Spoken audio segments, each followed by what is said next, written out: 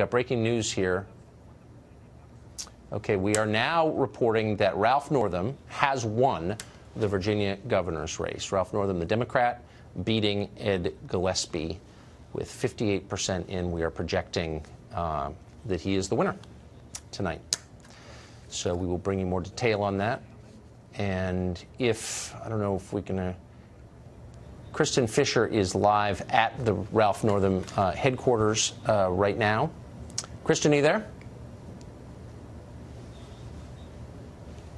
We're going to get to Kristen Fisher in just a second. I don't think we have official statements from either campaign.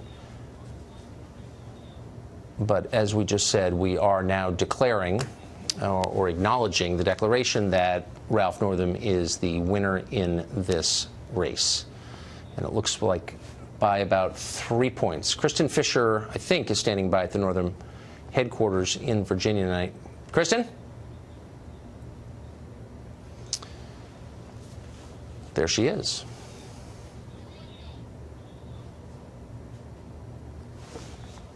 There you have it right there.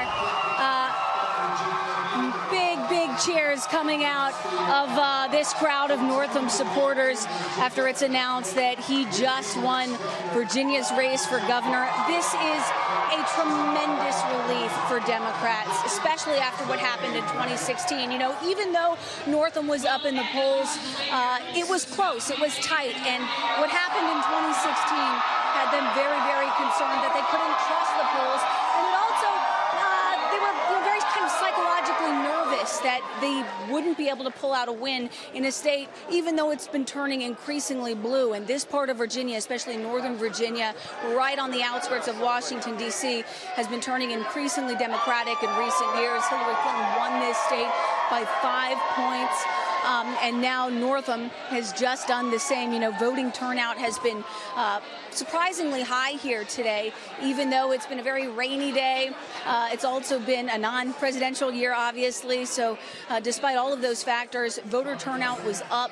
Democrats were hopeful that that would lead to a win for them, and it just did tonight. As for Ed Gillespie, I'd imagine it's a much far less sour and somber scene over at his headquarters tonight. You know, he really came so close, did far better than most people expected him to do.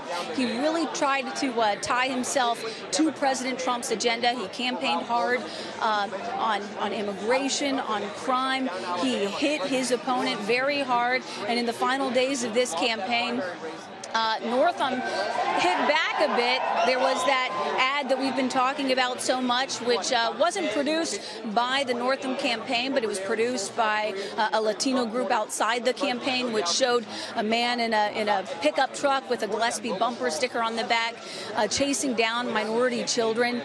That has led to one of the most bitter elections, the most bitter campaigns in recent memory, Tucker. But tonight, Northam pulled out the win that he needed to win.